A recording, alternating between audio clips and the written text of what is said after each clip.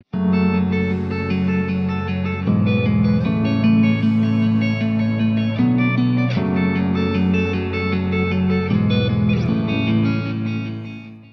hello and welcome to the Dividend Cafe. I am today, as I've been kind of telegraphing all week, addressing the subject of Bernie Madoff.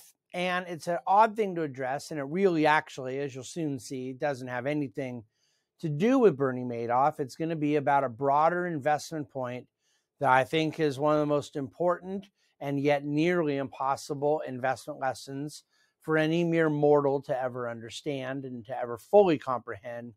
And I'm going to explain why I think that is. But first, a little context as to why the name Bernie Madoff would even be in the lexicon of Dividend Cafe. The story, for those who don't know, I assume everybody watching or listening is familiar with the name. It's just complete, societal, cultural folklore by now that in late 2008 and in December, a real Wall Street fixture by the name of Bernie Madoff had been arrested in what was soon known to be the largest discovered Ponzi scheme in history. And in the months and years that followed, there was quite a drama around a lot of it. So, for obvious reasons, the sheer size of what has been called a $65 to $70 billion Ponzi scheme. It's a lot of money to Ponzi. And I'll explain what the real math that was in a moment. But also Bernie Madoff himself ended up dying in prison roughly about a decade later, but not before both of his sons tragically died, who were never charged with any crimes. In fact, they were the ones who turned him in. One of them died by taking his own life in circumstances you can imagine related to the just awfulness of all that transpired in their family. And then the other died of cancer.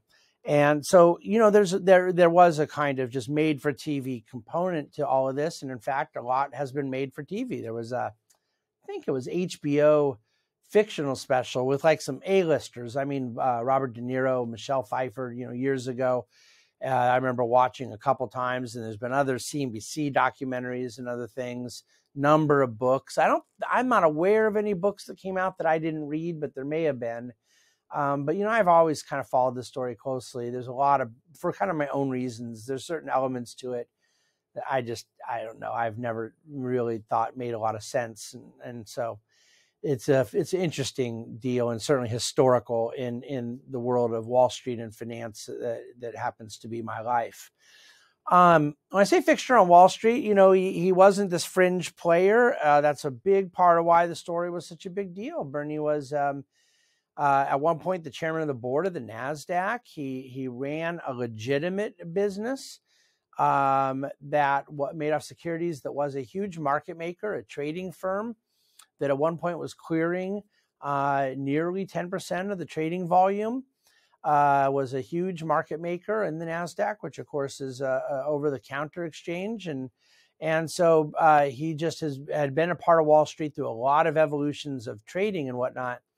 But it was a investment management business that was where the Ponzi scheme was being held and administered. And one of the kind of unique elements historically is there was never a time that they were really investing client capital. Most of the time, Ponzi schemes start because they take in investor money, they invest it, things aren't going well, they take in more investor money, investors get mad, they're sending new investor money back to investors, hoping to get more investor money, and therein you have Ponzi. But it's all based on the fact that, all things being equal, someone would like to not have to run a Ponzi because the investments would have been doing so well. And yet the investments don't do well, and then they make bad decisions and steal, and voila, Ponzi. Madoff was never buying assets. There's no evidence of any stock trades ever actually done. And so he was taking in real money, giving fake returns, and then sending real money back. And obviously the only way to do so would be off of other people's real money. And he made it work for a very, very, very long time. And that's the essence of the controversy, is how it wasn't discovered, how this is the part of particular fascination to me, is how the quote unquote victims didn't know. Some of the investors, quote unquote, made unbelievable profits, and not fake profits on paper. Some made massive real profits, had that money returned to them. So that's a part of the story a lot of people don't know. The total amount was something in the range of 18 billion. And so when we call it a 65 billion, by far most of that money was fake money. It was money investors thought they had made on paper from the fake statements and from the Ponzi scheme, but that was not real. And so the real hard dollars were 18 billion-ish.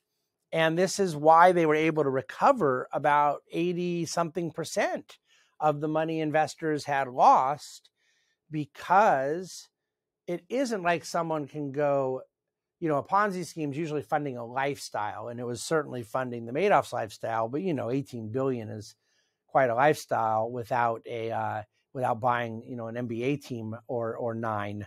And so the yachts here and houses here that you recover, all that stuff, and then the money you can't ever recover is what gets spent along the way on just consumption, right? But most of the money they're able to recover from investors. People that had shared in the profits, and they did clawbacks. And there was one particular investor they got $7 billion back from. And so, the whole thing is really quite fascinating. But I think that the essence of the story, as financial media and as readers of books, and then this brand new Netflix documentary, and I don't remember if I said that part at the beginning or not. I think I was about to and got distracted. That's the impetus for this right now, is that there's a brand new 4-part docuseries on Netflix that I watched with my wife last weekend. And so now there's a lot more people talking about it, and it's a very well-made piece and whatnot. There's a few things said in it that I don't agree with, but it tells a whole story, and it's well done. And so here we are. But no, I did come away from it with a just profound realization about something that is related to the Bernie Madoff story that needs to be applied to all investors and to all of you who are listening, who haven't ever been Ponzi'd, who are, I would like to think, Lord willing, not going to be running a Ponzi, just normal investors out there. What is the possible lesson from something like this Bernie Madoff drama that could apply to us? And that's what I want to talk about. I was profoundly impacted by the fact that there's an unbelievable component to the story. Now, you people can talk about how the regulators not figure it out. There's a story written by Barron's in 2001, 7 years before Bernie was caught. There's an institutional hedge fund magazine in either 04 or 05, again, several years before. There was an SEC inquiry that could have and almost did shut it down as like 05 or 06. There's a lot of moments at which this thing, seemed ready to crumble and just didn't. And so people understandably will say, gosh, how did the regulators not see, or how did the media not see, or how did he get away with it? But the question that really I think is more interesting is, how did investors not see? And let's assume there may have been some investors who did see, and at varying degrees didn't care. They were connected to it. They were getting some of the ill-gotten gains and had no incentive. They were sort of co-conspirators, if you will, even if they weren't the ones in the back office running the sham. That part has already been established, and that's one of the reasons that the court-appointed trustee has been able to be so successful in recovering funds. However, there's a psychology from others that's more innocuous, more innocent, less suspicious, not criminally tainted. That is what I want to talk about. It's fundamentally, a whole bunch of people believed that someone was generating massively better returns than anyone else for a long time with basically no downside ever. And they believed it because they wanted to believe it, because it was utter nonsense. And it's never going to be true. There was never a time. Now you say, well, hey, there was a year where someone did real well. You know, what about you, Bahnsen? Your dividend portfolio was up last year and the market was down. That's all well and good. There are periods of time where managers have a good time, where markets do this or a manager does that, a certain portfolio strategy plays out a different way, and there's ebbs and flows. But everybody has periods of volatility in risk assets. And we're not talking about what this story of Madoff, that people love the idea that he had 4 great months or 4 great years, but 4 great decades? I mean, dear Lord, okay? And not like he's really doing great and we're somehow getting 6% every year. And I'm sure there's some risk and there's some volatility, but you know, it's all coming together. We end up averaging at that 5, 6, 7%. Now you're talking about mid-teen returns. And then when asked to explain the strategy, it's explained in a way that many other people do something similar, but they're not getting anywhere near the return. Come on. And so the real conclusion I have to draw is not that a lot of the victims of the Ponzi were in on it, because that's not true. There were people that did not know, that believed they had the money and they were real victims. And then, like we said, there's probably another category of people that were more nefarious. But what I'm referring to is, and if I remember correctly, back before we started our own firm, when I was still a managing director of a big Wall Street firm prior to this, I wrote a piece called "There's a Bernie Madoff on Every Corner." And my point was not merely the fact that there's more charlatans out there, more crooks, more criminals. That's all true too. There's crooks, criminals that have to be looked for, and there's a million ways to really, really mitigate oneself against those risks, to immunize oneself against those things. And one of the biggest ways to mitigate against the risk is to already know that those things these people are selling cannot be true. That there is no risk, no volatility, and everything is going so much better than everyone else in the world all the time. This is naturally what humans want to believe. And I use analogies of food a lot, partially because I love food so much. And even though I really do love exercise, I wish that I could stay fit the way I want to without having to control diet, without having to exercise. The fact of the matter is that exercise is a pretty good analogy, because most of us intuitively know that there is a certain sacrifice one gets for the reward of fitness and that type of stuff, and health and whatnot. And the notion of risk-free superlative returns, we have a whole industry that has been set up around, we're here to lower your volatility and increase your return. And this is a very elementary rule of corporate finance, that no, you're not. What you do could be exchanging the risk. We want to lower your what's called beta, systematic market risk, and replace it with something more non-systematic, more idiosyncratic. We're gonna have less market beta risk, but in exchange we're gonna have more execution risk, or manager risk, or inflation risk, or interest rate risk, or currency risk. There's a number of different risks in financial markets, and there are things one can do, and in fact should do, by the way, from an asset allocation standpoint, diversification of risks, to try to make sure that when one is adding more risk to a portfolio that has it to get a certain addition of return, that those risks are diversified from one another. That's the whole essence of modern portfolio theory. It isn't to go with one thing with risk, one thing without risk. It's to have different risks. And therefore you create a different return environment, but hopefully can do so within a volatility that's comfortable to an investor. The notion that one is saying, I have to choose between risk or no risk, but then I don't have to make a trade-off to the return. Now, of course, someone can pull it off. Someone can be a really good manager. Someone can have a good year. Someone can get lucky. My point is that they were still risk.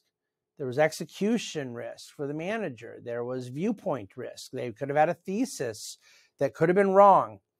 And then from their viewpoint, even if it was right, they could have been wrong in the way they executed it, or had timing problems or execution problems or unforeseen other variables that enter the fray. None of these things are bad. All investors deal with it. What I'm talking to you about today is the belief that you don't have to be subjected to it, that somehow there exist these returns of that nature that are above and beyond risk, regardless of which risk we're describing. That is the great con. I get that most people are not actually taking people's money. Most people don't have the sophistication, scale, and by the way, just the pathology, probably clinical narcissism and perhaps sociopathic tendencies that someone like a Madoff would have had at that level, to just live that way and perform that. It's just sickening, of course. But at the most benign level, that guy you meet at the bar who says, oh yeah, there's no risk, we're clipping 10%, it's great, blah, blah, blah. That's a Madoff-like mentality. And if you believe it and you invest in it because of the hope in this really high return without any trade-off of risk, then you become a Madoff-like investor. And it happens all the time. It's sometimes not very sophisticated or educated or intelligent investors. And it's sometimes people who most certainly you would think intellectually would know better. But why? It could happen to both. Because they're both human. And humans want to believe all sorts of nonsense. That's what makes us human in a lot of ways, is the fact that our emotions and our hopes can get the better of our reason and our rational faculties. So I'm on planet Earth along with 51 other colleagues and friends and partners of mine that also wear the uniform of the Bahnsen Group. We're here for the purpose of telling you that what Bernie was selling was a lie before he ever took money, before he ever Ponzi'd anyone, before he ever printed a fake statement.